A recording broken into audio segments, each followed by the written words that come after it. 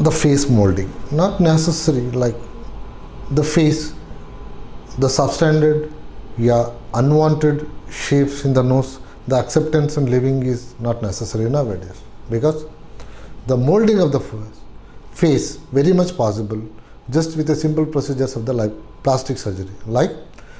by removing the excess fat which is causing the bulges in the face, or by placing the implants by creation of the cavity, all possible. So with a simple half-an-hour procedures, these are all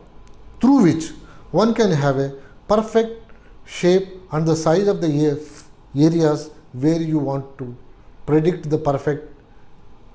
can be obtained by placement of an implant or by removing the fat within the face regions. Not only the face, in other areas of the body, like as I told before, through the liposuction or by placing the implants, like if you want to have a big butts or a big or normal or a big size of the breast can be obtained by placing a implants within the cavities, and the areas can be projected to the extent what we want, so that the normal appearance and the perfect beauty can be enjoyed.